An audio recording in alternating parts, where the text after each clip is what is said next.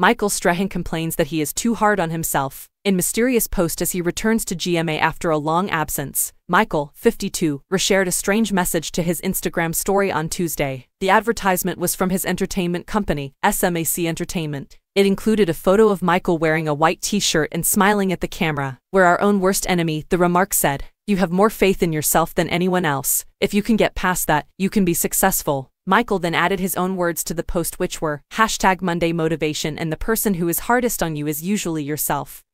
#raise your game, he added at the bottom. Mid GMA. Both Michael and George Stephanopoulos were absent from the morning show on Monday. Lindsay Davis filled in for Michael as Whit Johnson filled in for George. Robin Roberts sat between the two fill-in hosts. "Good morning, America," she said. "Good to have Lindsay and Whit here at the desk with me this week." "Always great to be with you," Whit said. They did not address Michael and George's absences. However, Michael is typically absent from GMA on Mondays because he hosts Fox NFL Sunday the night before in California. It is not clear why George is out. While Michael returned on Tuesday, George remained out with Whit in his place. George was last in on Friday. Tall order. On Sunday, Michael poked fun at a Fox co-worker for his height. The pair sat alongside Rob Gronkowski, Terry Bradshaw, and Howie Long as they looked back on moments from the past 30 years of the show. The analysts were shown footage from 2019 where Michael dumped Gatorade on Jay's head. Jay's suit became soaked in the energy drink as Michael laughed and ran around the studio to escape the wrath of his co-host. When the show cut back to present day, Michael delivered a dig at Jay. "The great thing is, I didn't have to pull the bucket up too high." Michael, who is 6'5", said. Jay is 5'9" tall. As the rest of the panel laughed, he pulled Michael away.